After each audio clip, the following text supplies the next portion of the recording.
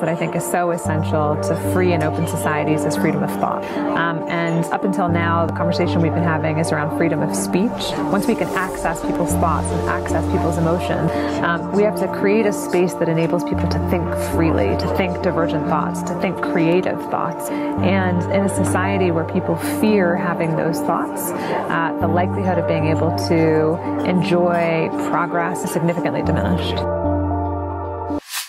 Did you just hear that?